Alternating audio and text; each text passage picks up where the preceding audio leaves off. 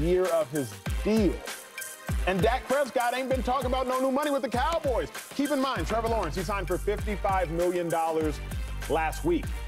Dak Prescott, far better than Trevor Lawrence. So it's legitimately possible that Dak Prescott could get a new contract for $60 million. Bringing in Dallas Cowboys expert Dave Hellman, because, Dave, I need you to answer me this. Should it be Dak's last season in Dallas? You were there for his first season working for the Cowboys in 2016 when he got drafted. Might this be his last? Time flies when you're arguing, huh? Yeah, 8 years. You know, we frame these conversations so much in terms of, like, what the team should do. Is this guy worth paying? Should we pay this guy? It should be Dak's last year in Dallas. For Dak Prescott's sake. For Dak Prescott, I am ready to see this experiment end. I'm ready to see something new. I would love for this to be Dak's last year in Dallas, and he can go somewhere that, A, doesn't make him fight so hard for his money every single time he's up for a contract. B, wouldn't it be fun to finally get an answer to all of these questions? Whose fault is it? Who's really at fault, Dak Prescott or the Dallas Cowboys? C, maybe my guy would earn a little bit more appreciation, because you cannot tell me a guy with Dak's resume would catch half the hate if he played for any other team in the NFL. If Dak Prescott was out here with the LA Rams, or I think Matthew Stafford is a hell of a, I'm not talking about their accomplishments, but just in terms of how they're perceived. Matthew Stafford, lacking success in Detroit, did not catch a lot of flack for it because he played for the Detroit Lions. Comes out to LA for a well-run organization in the LA Rams, wins a Super Bowl. I could see Dak Prescott, A, catching a hell of a lot less heat, and B, seeing a lot more team success if he went somewhere else. And for that reason, I think it should be Dak's last year in Dallas. I think let's see. Maybe both sides could even benefit from a break. We talked about it earlier this week. Dallas has got to pay CD. They got to pay Micah Parsons. To their credit, it'd be a hell of a lot easier to do that without a big quarterback contract on the books. And we'll see how well the Cowboys can replicate this success. They fell backward into Dak Prescott at the end of the Tony Romo era. They found Tony Romo as an undrafted free agent. Could they do it again? I would love to find out. I'd love to see Dak go where he's appreciated, and I'd love to see if the Cowboys can keep up this run of stumbling into good quarterbacks. I think it would be great.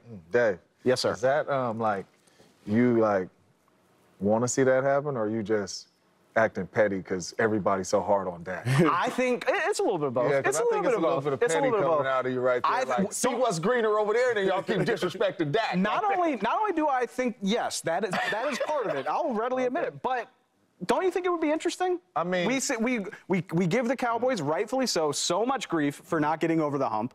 We give Dak Prescott so much grief for falling short in the playoffs. But guys, I brought him up a minute ago.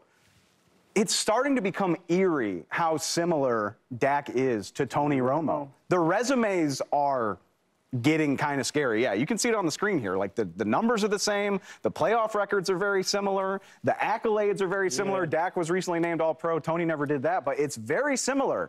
And you know what? And sorry, not to cut you off, Shady, but when Tony was the quarterback, it was this same song and dance of if they could only get a quarterback who could win in the clutch. What are the odds that they have done this twice in a row? I know.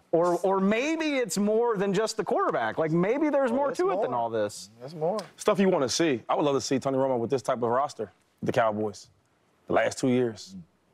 Tony Romo's been on 13-win teams before. That's not what I said. With seven different Pro Bowlers, Hall of Famers on his roster. I would love to see Tony Romo with these type of talented Cowboys team. Tony Romo played with DeMarcus Ware, Terrell Owens, Jason Witten. Keep going. Yeah, keep going. Is that not plenty good enough? First of all, no disrespect to T.O., because T.O. was phenomenal. He was a little older when he got over there. He actually never got to play with me. A little older. Okay, and then Ware was phenomenal. But look at that whole defense, though. You got all-pro corners. The backups was all-pros we didn't even know about. We didn't know Bland was that good. Did you? I didn't know. I didn't know, sir. Oh, you got hurt? Cool. We got another all-pro waiting to go. Stephon Gilmore, former Defensive Player of the Year. Don't make me do this, though. You're not sitting up saying that this roster right here today, the players they have, is just as good as the Tony Romo roster. We're not doing that, are we? We're not doing that. Tony Romo has played on comparable teams. Should it be Dak's last season? I'm going to say it should be his last year, just because I just think that, like, Dave has a point.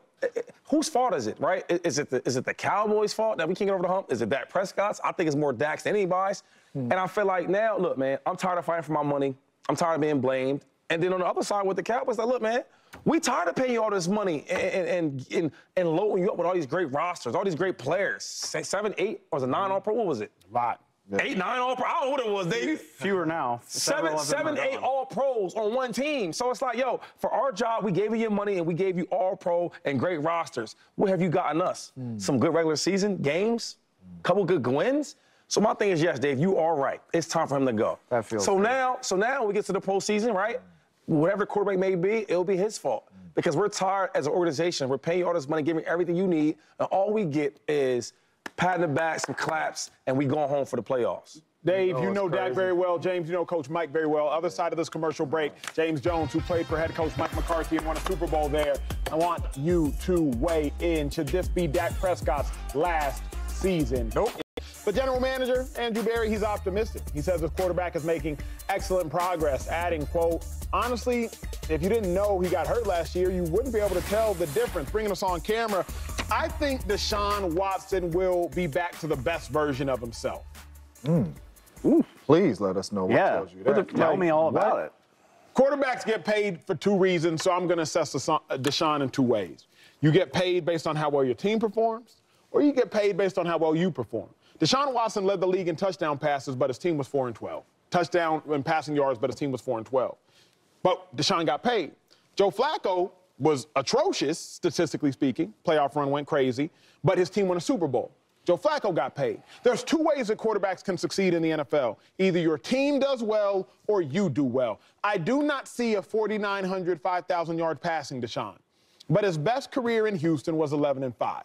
I do see 11-6 Deshaun in Cleveland. I do see the best version as it pertains to winning in Cleveland, because last year Deshaun Watson was 5-1 as a starter. He's 8-4 as a starter in his duration in Cleveland. So for as bad as he has been in comparison to old versions of Deshaun, and as bad as he has been depending on what statistics you want to pull from Deshaun, the Cleveland Browns were still winning. Now, he might have gone along for the ride as opposed to being the conductor for the ride, but when push comes to shove, they were still winning.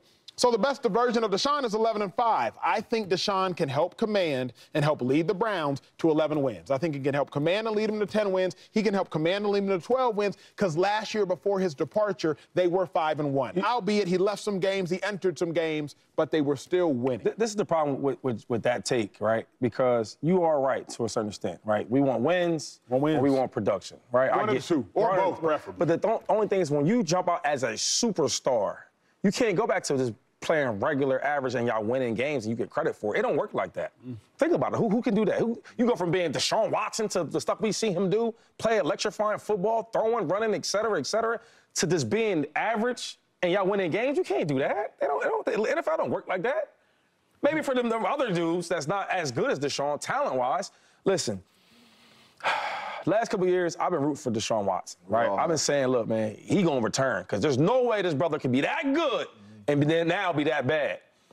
I'm out of hope. It's over. I don't think he's returning back to being that type of player. I don't even see it. Yeah.